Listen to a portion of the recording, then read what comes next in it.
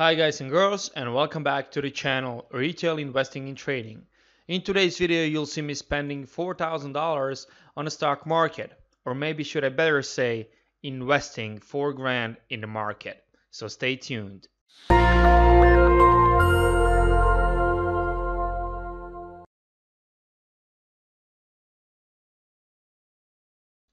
And we are back. So in front of myself I'm logged in into my broker, and I'm just gonna go straight forward. Okay, I already opened all of the stocks that I'm planning to buy.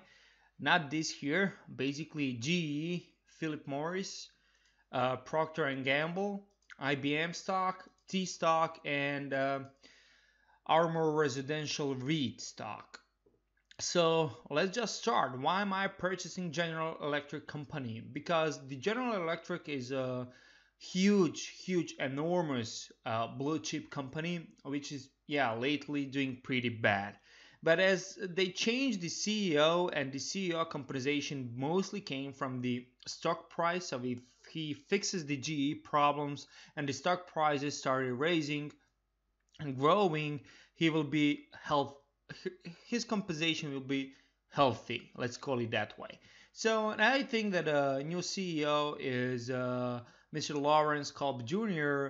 is capable person, and that he'll be able to do so. Besides, Jesus, so enormous company. I don't want to say too big to fail, because any company can fail at any given time. But I think they have a good product. They work in many industries, and I think that their stock will definitely recover. Prior to the dividend cut, there were also good dividend yield stock, but currently they are not. So eventually, I'm investing for growth right now in GE. However, as the stock prices start to go up, long term, like 10 to 15 years from now, I believe that the GE dividend yield will come back to its previous levels eventually, and it will be very good dividend stock. So let's start, and let's just go ahead and purchase GE. And I already have a position in GE, which is a very small position. I bought it. I, I'm I would like to say at the bottom, but you never know. I would just want to add to the position, and I'll purchase 25% of my $4,000, which is $1,000. So that gives me around 100, I think 110 shares roughly, and we're gonna set a good thing to cancel. Obviously, my account number is blurred, but let's just see how that goes. Okay, I'm not doing this too often, so if something doesn't happen immediately, yeah, I will just try to figure it out. Okay, so let's try this out. Yeah, it didn't happen. Or it did.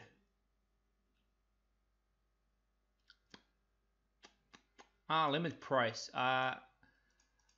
Limit price. What is the limit price? I don't know. Let's open a G chart. This looks so unprofessional, but as I'll be doing more and more of these each and every month, as I'm planning to invest this year specifically, so I'm sure that I'll get to get to know this chart, and get to know this broker, and that everything will eventually be fine. So let's purchase it right there. How can we do this? Okay, so let's limit 966. I have a long position, 15 stocks at 693. I'll purchase it at 965. Okay, so 965 and just buy. Yeah, okay, so send.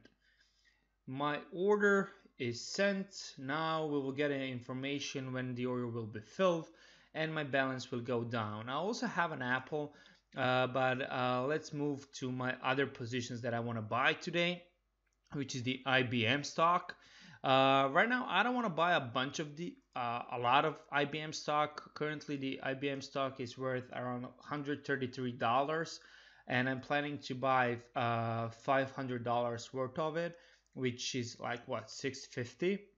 The thing is that I see with the IBM, let's go to IBM stock. The thing that I see with the IBM is they recently just purchased the Red Hat, and I think they're fighting for their position in the cloud market against the giants like Amazon and Microsoft and the rest of the companies. But I see huge potential in the with their purchase of Red Hat. So I'm just gonna. I think it's plus it's also very good dividend stock, giving me 4.68% of dividend each and every year. I believe this will be good. I will definitely keep adding to this stock each and every month and to build up those position and average it out. Using the method called dollar cost averaging. But more on that and more on that later. More on that method later. So let's go ahead and let's purchase around $600 of IBM stock. So we are at the IBM weekly. Let's set it on daily. Let's see how much stock is it.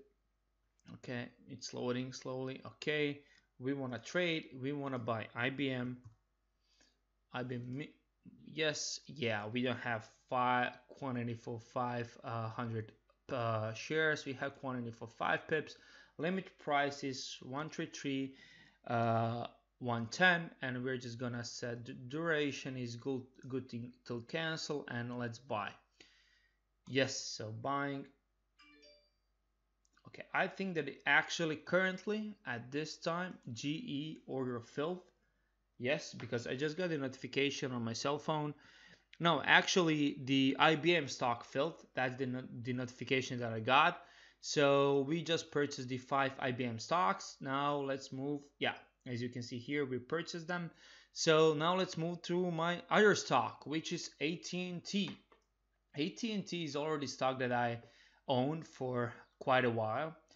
It was my actually one of the first stocks that I purchased, and I purchased it because I'm kind of investor for cash flow, which means that I like companies to pay me because I've seen Warren Buffett making $8,000 each and every minute based just from the dividends that he's receiving from his investments. So, and the AT&T has a huge dividend in my opinion, which is almost 7%. Also, AT&T is in the regulated industry, has maybe two bigger competitors, which is Verizon and the Sprint.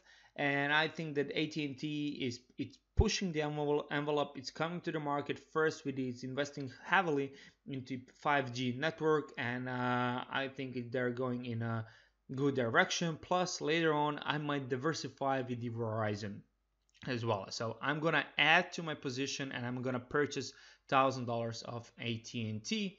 So let's go back and let's find the AT&T chart. Ticker symbol is T, I believe. Yes. So let's zoom out. Okay. Now we wanna trade. Let's find T. Yes, $1,000 worth of AT&T. The stock is like 30 stocks, I believe I can buy. Let me just quickly check. $1,000, $1,000 spent by 30 is 34, 33. I'll purchase 35, and we are open position is currently down $100, but I also received a dividend of 30 something bucks the other day, so I'm actually down $70. But that's what dividends is all about. If the price stays at this levels by the end of this year, I will be in green based on the dividend yield that I received from the AT&T. So let's just purchase 29, 32, 33, and a good till cancel. Let's buy quantity. Yes. So send. Okay, so we send additional order for yes, and I think that we got filled on something. We got filled on 35 shares of AT&T. Now let's move forward and let's check out our fourth stock, which is Philip Morris. With Philip Morris company, I'm also investing mainly because of dividend yield, which is also high, 5.83. And as a lot of people are thinking that the recession is coming, I think that a lot of people will not stop smoking or using the Philip Morris products and their brands. As a matter of fact, if the recession comes, a lot of people will be under huge stress, which will start spending more and more money on their products. Plus, Philip Morris has also invested a lot of money in their what it's called electric cigarette, and I think they're a good buy right now, specifically because they're also uh, giving huge dividend. So I'm gonna purchase what is it 500 bucks no, actually, yeah, around 500 bucks of Philip Morris, which gives me what, let's see, 500 bucks divided by 80, around seven, a little bit more, or 7 shares of Philip Morris. So the ticker symbol for Philip Morris is, let's see, PM. Okay, where do I? Hmm. New York Stock Exchange PM. What's wrong? PM. Okay, there we go. So charge on a daily. Let's trade. Okay. So we have one more stock to buy after the PM. It's actually not Procter and Gamble. It will be the REIT, because Procter and Gamble is a stock that start adding to my position. Not adding, actually purchasing my initial stock on Procter and Gamble, because I believe that's a recession-proof company. I will explain this in the next video after a month when I start investing, when I start my second cycles of investing, because I'll one of my decisions is, as I'm just starting to invest, because in Europe is not we're not used to these investments like you guys are in America. And the thing is that I'll just add buy a bunch of different stocks uh, every month, and I will record videos such as this one as I purchase them. Okay, so we are back on Philip Morris. We are buying what, 7 shares of Philip Morris, right? Yeah, 7 shares. Price is 78 times 38. Good till cancel. Yes, let's just buy Philip Morris. And finally, as I said, we are all already filled on Philip Morris as well. Finally, what I said, it will not be Procter and Gamble. Procter and Gamble is, as I said, recession proof, because people will not stop buying, you know, Jones brands that Procter and Gamble are own. Okay, diapers and everything. If you have a baby, you have to buy diapers. So Procter and Gamble owns Pampers and a bunch of different brands. So I don't believe that people stop minimizing and they're purchasing on some kind of the essentials they need for a daily life. But more on that later. Currently, I want to purchase as well Armor Reed, specifically because of their dividend yield. Okay, so let's spend the rest of the money on the Armor Reed. ARR, there we go. The price is 21.12. I still have 700 bucks, and which gives me 700 bucks is 702 divided by 22, 32 shares. I can buy 32 shares Armor. Limit price is 21.12, and the not duration is good till cancel. With that being said, let's go send. Yeah, so guys, basically that's it. You just saw and witnesses how I purchased $4,000 worth, how I invested $4,000 in the stock market in 5 different companies, which is GE, based on growth and belief that GE will come back and stronger than they were before, with the great dividend yield increase. IBM, because of the good dividend yield and because of their purchase of Red Hat and improving their position in a fight in regards to cloud and cloud infrastructure.